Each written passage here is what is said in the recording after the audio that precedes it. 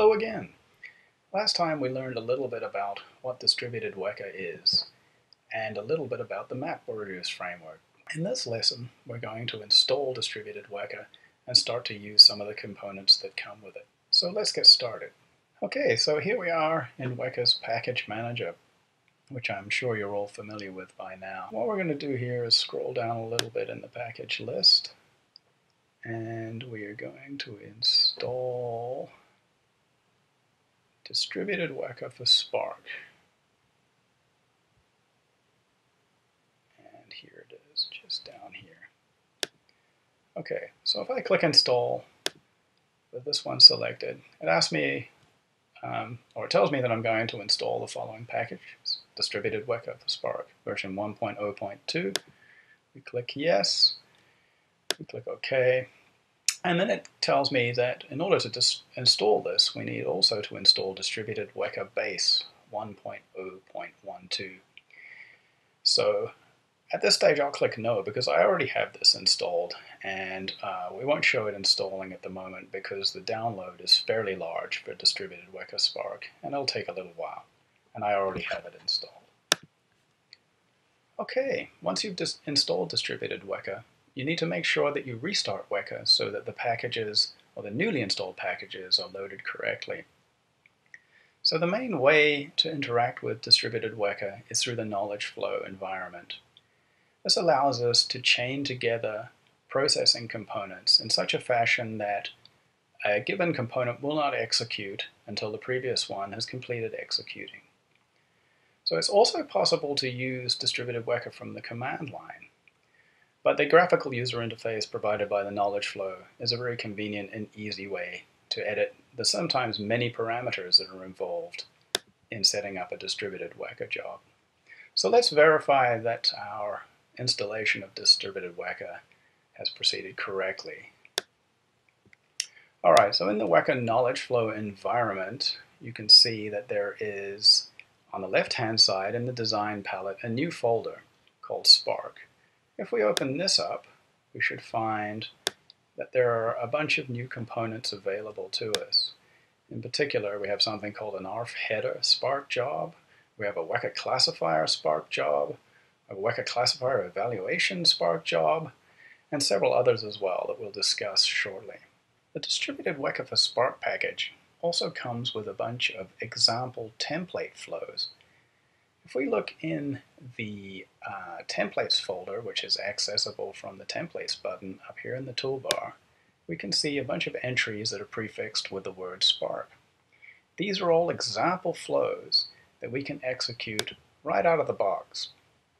They don't require a Spark cluster to be installed and configured because Spark has a very convenient local mode of operation, which allows it to use all of the cores in your CPU as processing nodes, if you like.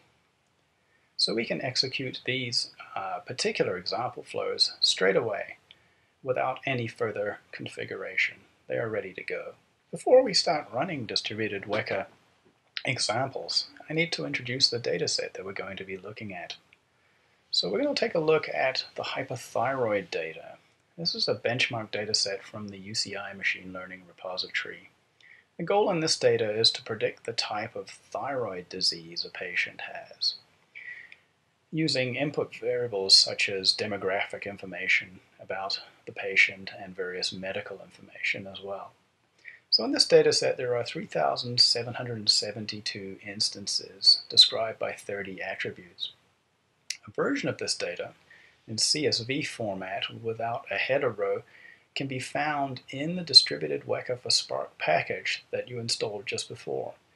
So if you browse to your home directory and look in Weka Files, Packages, Distributed Weka Spark in the sample data directory, you'll find it there.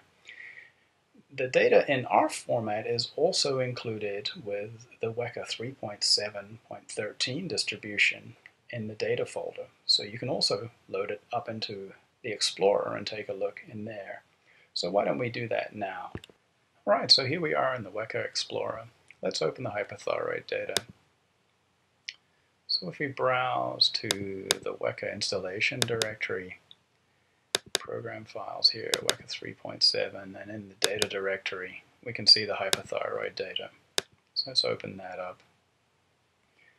So as mentioned before, there are 3,772 instances in this data set, and we can see the attributes here. So we have the age and sex of the patient, and we have a bunch of attributes related to various medical information. Down at the bottom is the class attribute.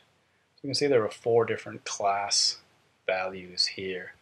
So by far the largest class in the data is that of negative. So those are patients who don't have hypothyroid or thyroid disease. And then we have 194 cases of compensated hypothyroid, 95 cases of primary hypothyroid, and only 2 cases of secondary hypothyroid. All right, so that's the characteristics of the data. We can now return to the knowledge flow and start executing some distributed Weka processes on this data set. Before we do so, it's worth spending a minute or two to explain why we're going to be operating on comma-separated values, CSV, files without a header rather than ARF.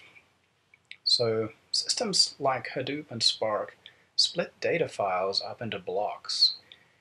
This is to facilitate distributed storage of large files out on the cluster, and also to allow data local processing. So this is where the processing is taken to where the data resides. So rather than move the data around, we take the processing to where the data is. So within such frameworks like Hadoop and Spark, there are readers, as they're called, for various text files and for various structured binary files. These readers maintain the integrity of the individual records within the files, so they know where the boundaries between records are, and they don't ever split a record in half.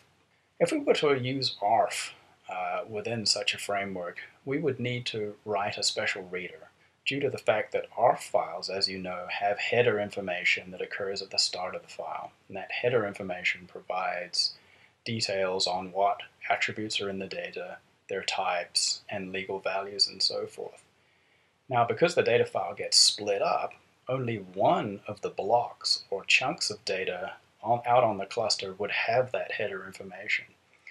That is why we'd have to write a special reader to handle it. So distributed Weka for Spark, as it stands at the moment, operates just on CSV data, simply because there are readers already available within Spark and Hadoop for dealing with such data. All right, here we are back in the knowledge flow environment.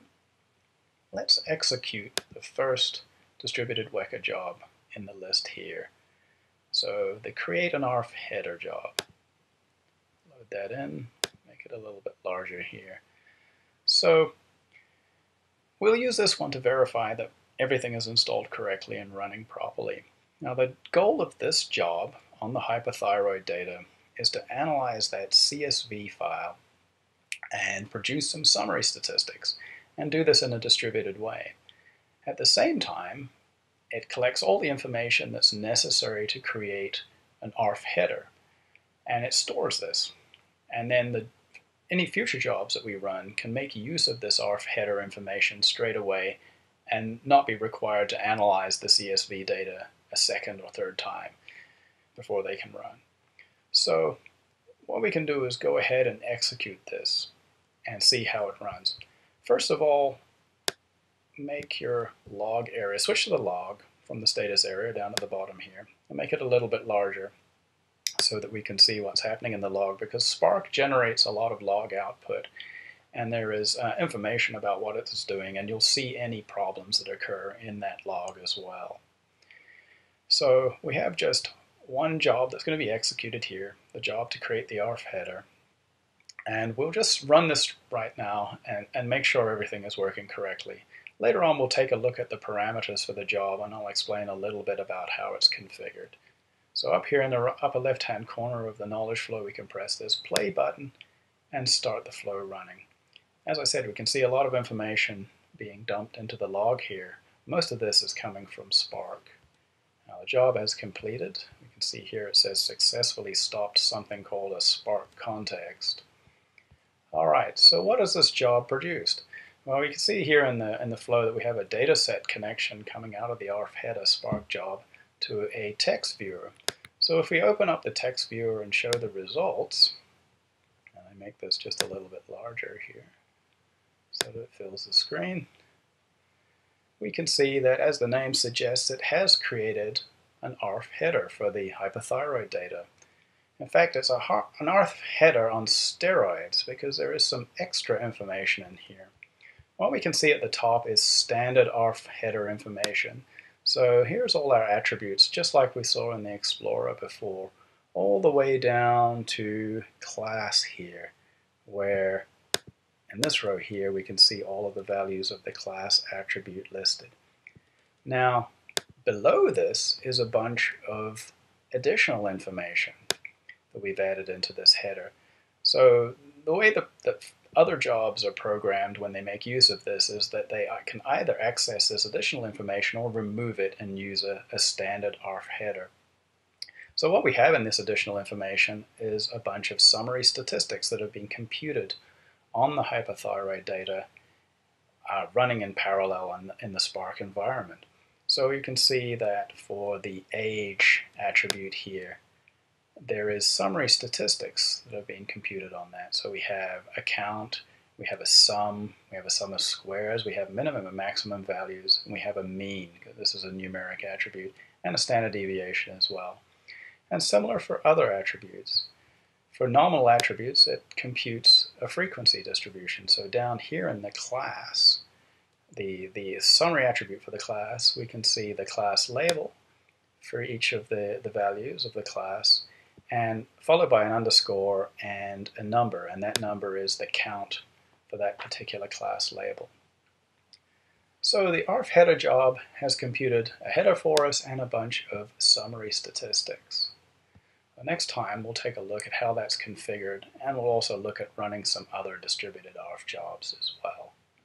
So in this lesson we've covered getting distributed Weka installed, our test dataset, the hypothyroid data, the data format processed by distributed Weka, and we've taken a look at a distributed Weka job running on Spark to generate some summary statistics and an ARF header for the hypothyroid data.